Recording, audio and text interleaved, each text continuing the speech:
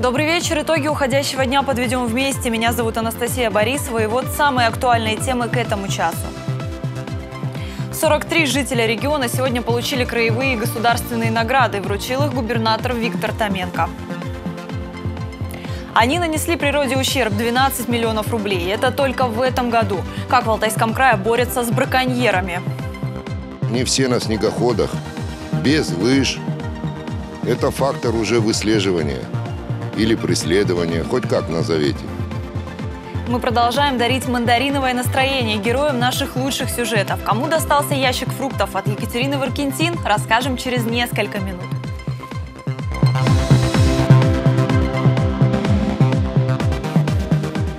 Страна нуждается в прорыве. Об этом заявил президент России Владимир Путин на ежегодной большой пресс-конференции. В этом году на встречу с главой государства пришло 1702 журналиста, что рекорд за 14 лет. Среди них была и наша съемочная группа. Все подробности у Вадима Слюсарева. Снегурочка, желтые жилеты дорожников, национальная одежда. Это не новогодний утренник, но яркий костюм здесь важен. На ежегодную большую пресс-конференцию президента России аккредитовалось рекордное количество журналистов – 1702 человека. И чтобы оказаться в числе тех, кто сможет задать вопрос Владимиру Путину, было необходимо выделиться из толпы. Естественно, для того, чтобы привлечь внимание президента, ну а если не удастся в такой огромной толпе журналистов привлечь внимание президента, по крайней мере, привлечь внимание прессы, что у меня удачно получается. Я решил приехать в этом году в традиционный болгарский национальный костюм. Я этому горжусь. Но, кстати, эта идея я увидел с прошлой конференции у моего кюрдского коллега из Кюрдистана-24, который был в национальной традиционной кюрдской одежде. Ему удалось задать вопрос президенту России. Владимир Путин традиционно начал пресс-конференцию с общения с изданиями из кремлевского пула. Вопросы касались экономики страны. Затем иностранные журналисты спрашивали о международной политике. Здесь неожиданно фигурировал и Алтайский край. В частности, уроженка Барнаула Мария Бутина, политзаключенная в Соединенных Штатах Америки. Глава государства заявил, что в Кремле эта ситуация на особом контроле. Я не понимаю, в чем там она может признаться, потому что она никаких заданий государственных органов России не исполняла. Это я могу ответить. Чего бы там она ни говорила, даже сама под влиянием угроз отсидки там 12-15 лет. Касательно внутренней политики, Владимир Путин отвечал на вопросы о проблемах регионов и путях их решения. Одни из них – национальные проекты в 12 новых направлениях – образование, здравоохранение, наука и других сферах. И, к слову, в Алтайском крае планируется реализация более 50 нацпроектов. Нам нужен прорыв. Нам нужно прыгнуть в новый технологический уклад. Без этого у страны нет будущего. Вот это принципиальный вопрос, мы должны это понимать. А как это сделать? Нужно концентрировать ресурсы, имеющиеся, найти их и сконцентрировать на важнейших направлениях развития. И регионы должны быть настроены на эту конструктивную работу. Не просто на повышение цен в связи с тем, что денег много, а на достижение конкретного результата, который люди почувствуют. В этом году пресс-конференция длилась 3 часа 43 минуты. За это время 53 журналиста успели задать свои вопросы. А это значит, что шанс быть в их числе около 0,03%. К сожалению, алтайская делегация не была в их числе. Но отметим, что и люди в карнавальных костюмах не сумели привлечь к себе внимание. Вадим Слюсарев, Дмитрий Козерлыга. Новости. 43 жителя региона сегодня получили государственные награды Российской Федерации и Алтайского края. Их вручил губернатор Виктор Томенко. Конечно, мы должны поговорить про год уходящий, 2018. И сегодня его итоги, по-хорошему, здесь у нас представляют все награжденные, все люди, которые своим трудом, своей ответственностью, своим настроением, всей своей жизнью делают так, чтобы Алтайский край, наш родной регион, звучал, продолжал оставаться на первых строчках в самых разных рейтингах. Глава региона вручил 2 медали ордена за заслуги перед Отечеством 2-й степени. 3 жителей края удостоены звания «Заслуженный врач Российской Федерации». 2 жителям присвоены почетные звания «Заслуженный работник сельского хозяйства» и «Заслуженный работник транспорта Российской Федерации». Всего 15 наград федерального уровня. 28 человек получили награды краевого уровня. В том числе и медали за заслуги в труде, за честь и мужество, за заслуги перед обществом и другие. 32,5 миллиарда рублей направят в следующем году на бесплатную медицинскую помощь жителям Алтайского края. Это средства из фонда обязательного медицинского страхования. Об этом заявил губернатор Виктор Томенко на рабочем совещании по формированию территориальной программы государственных гарантий бесплатного оказания медицинской помощи населению Алтайского края. В 2019 году в территориальную программу обязательного медицинского страхования добавится еще 2 вида высокотехнологичной медицинской помощи. Это коронарное стентирование – один из очень серьезных методов. Он позволяет сокращать смертность населения от инфарктов миокарда. Более 11 тысяч жителей края смогут получить такое лечение. На оказание помощи онкобольным направят более 3 миллиардов рублей. С одной стороны, мы увеличиваем объем, то есть доступность медицинской помощи для данных пациентов. С другой стороны, и сокращаем сроки оказания. С другой стороны, это позволяет обеспечивать современными схемами лечения, современными дорогостоящими химиопрепаратами. Также увеличится подушевое финансирование. Если в нынешнем году норматив чуть более 12 тысяч рублей, то в следующем он увеличится и достигнет 13,5 тысяч. На новую систему обращения с отходами перейдет весь Алтайский край 1 января. Уже несколько таких полигонов в Бийске, Барнауле и Белокурихе работают в полную силу. Нелегальные свалки, возможно, скоро перестанут волновать жителей края. Эту проблему решит новая система ТКО. Более того, теперь из малонаселенных пунктов будут чаще вывозить мусор. На итоговой конференции в Минстройтрансе журналистам пояснили, что Алтайский край будет разделен на 7 зон – Алейскую, Заринскую, Каменскую, Барнаульскую, Бийскую, Рубцовскую и Славгородскую.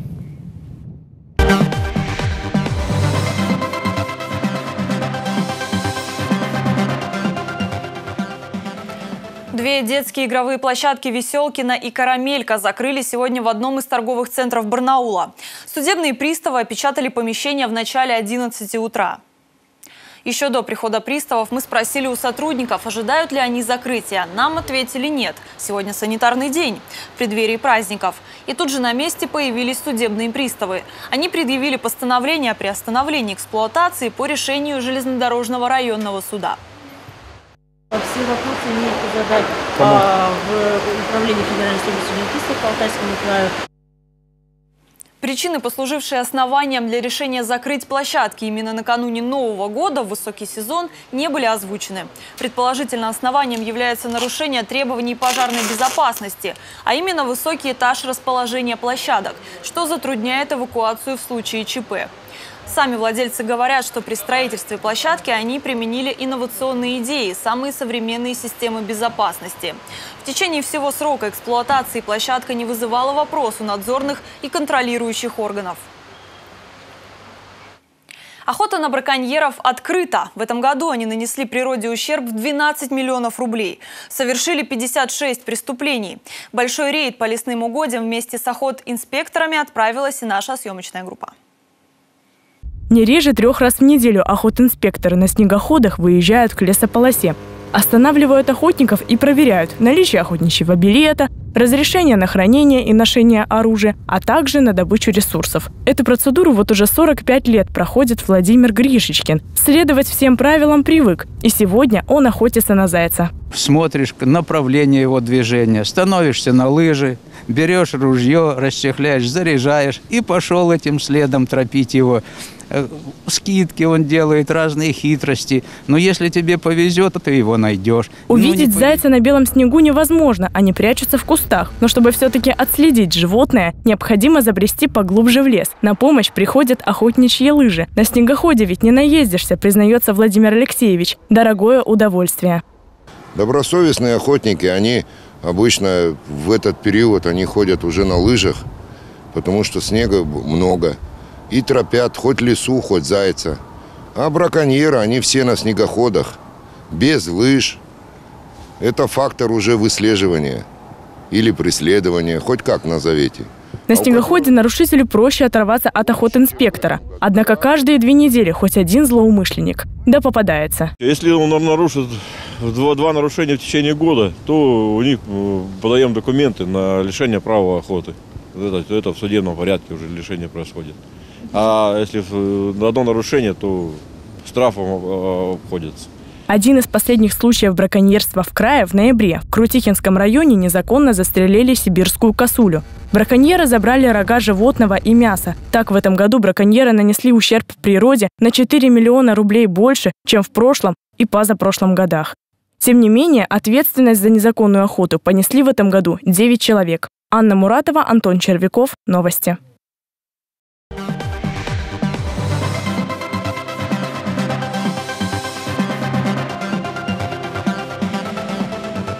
А теперь новость для любителей активного образа жизни. Компания «Марьера» приглашает на Алтайский марафон 50 километров свободным стилем.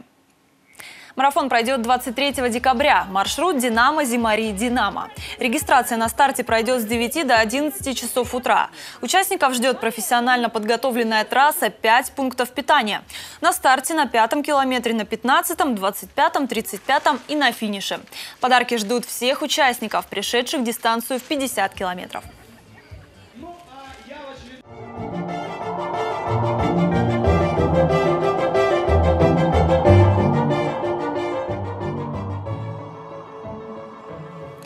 Главный зимний праздник все ближе, и наш телеканал совместно с компанией «Фруктовый мир» продолжает поздравлять с наступающим Новым годом и дарить мандариновое настроение.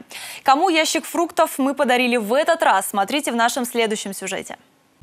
Какой Новый год без мандаринов? Мы продолжаем дарить ящик с новогодними фруктами, а главное – новогоднее настроение героям наших сюжетов. На этот раз мы отправились к барнаульскому айронмену Ивану Крюкову.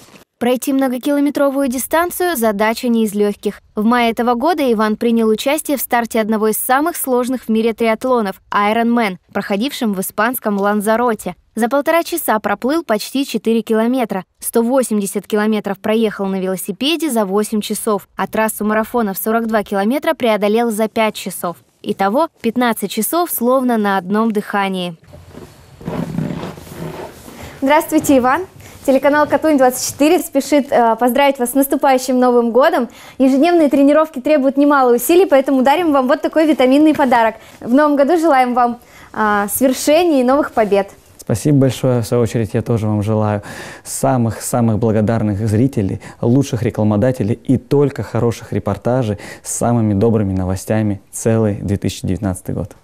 Сейчас спортсмену как никогда нужны витамины, потому что он готовится к 3 лыжным марафонам в Италии, Камчатке и Ханты-Мансийске. Витамины помогли и прошлой весной в преодолении дистанции Ironman, говорит Иван.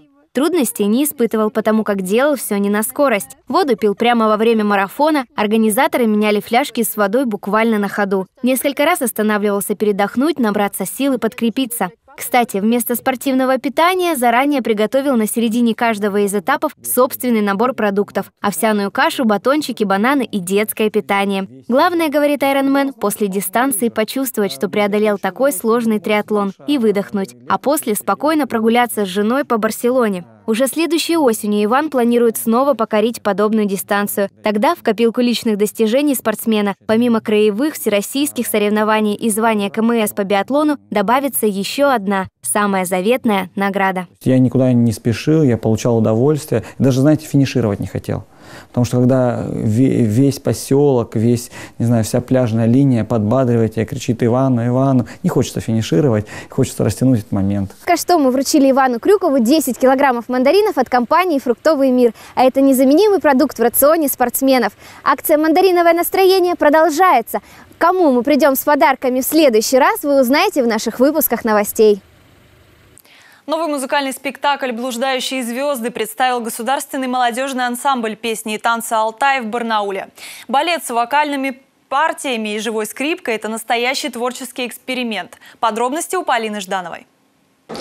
Режиссер и народный артист России Виктор Васильев 25 лет мечтал об этой постановке.